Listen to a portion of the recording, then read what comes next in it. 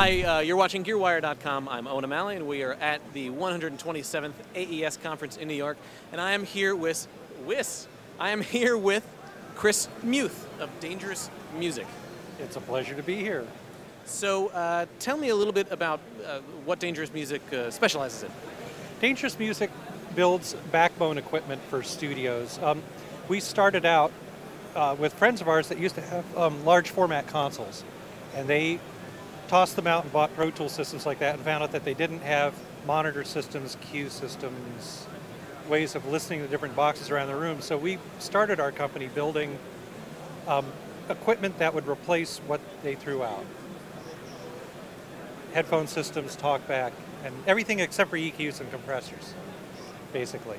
So that's the reason why we started doing that. We wanted to keep our stuff unique, and it was in the beginning, and then a lot of people figured out that we were doing something right and started copying our stuff. So, which is It's flattery, right?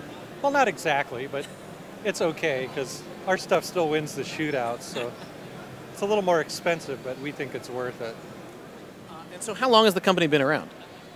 Dangerous Music was a recording studio in the early 90s, so it actually is going on 16, 18 years, something like that. Bob and I just started, I bought out of Bob's partner in the studio in the late 90s, and then somewhere around then, that's when friends of ours, what would happen is we'd build custom equipment for rock stars, and other people wanted the same stuff. And then we decided it was much easier to build more than one thing.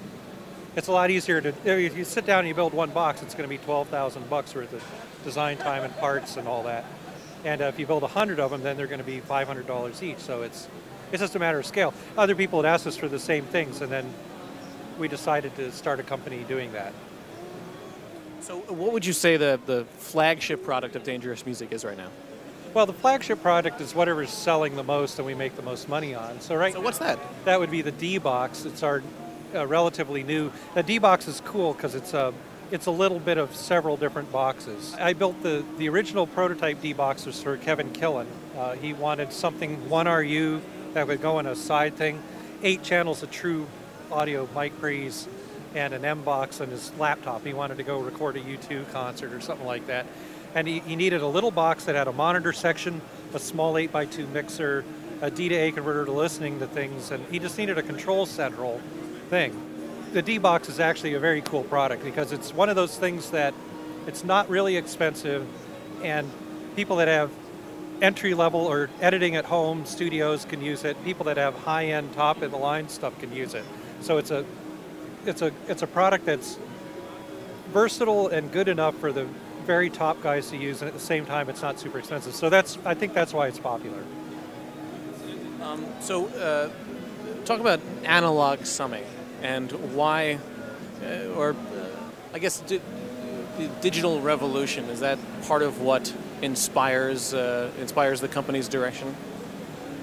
Well, we build tools for people that have bought into the digital revolution and didn't have everything they needed to make their system work.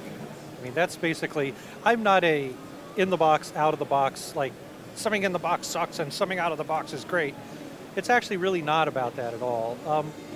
The reason why we build our stuff the way we do, the people that we built it for happen to be artists that had good analog equipment lying around.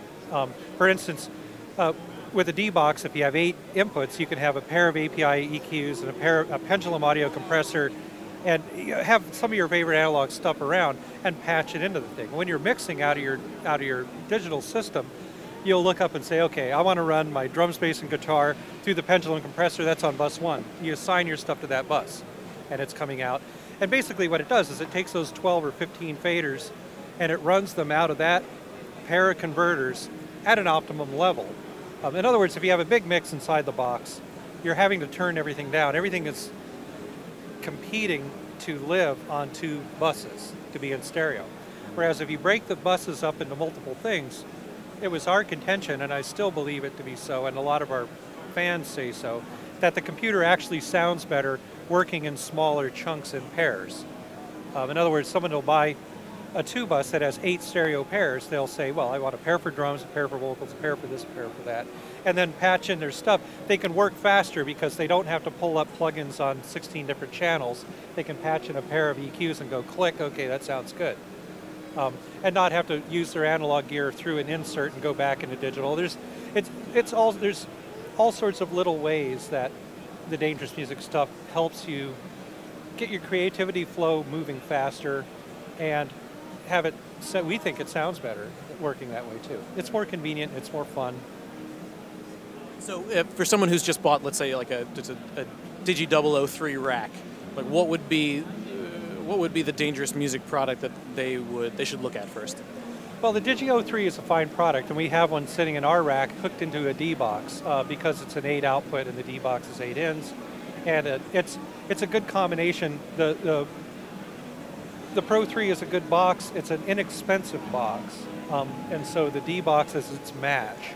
Someone who will go out and buy Prism converters, and they're going to want a 2-bus. It's a more expensive system. So we make stuff that caters to someone who wants to spend several $1,000s making the system, or someone who wants to spend $70,000 making a system.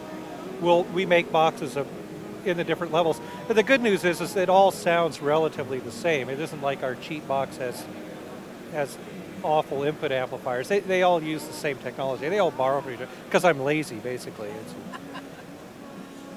So as far as like more expensive boxes go, what would you describe as one of your the top selling like pro audio? Well, our most expensive box, I think, is the Master, which is a 2-channel analog backbone system for hooking up all your EQs and compressors for mastering CDs. And that one's expensive just because the switches on the front panel are stupid. They cost us so much money, it's unbelievable. But it's also, actually a very good piece, and it's a la carte. I mean, that one's meant to go with a monitor and an MQ. So those 3 boxes together will make a mastering backbone system. It's about $11,000.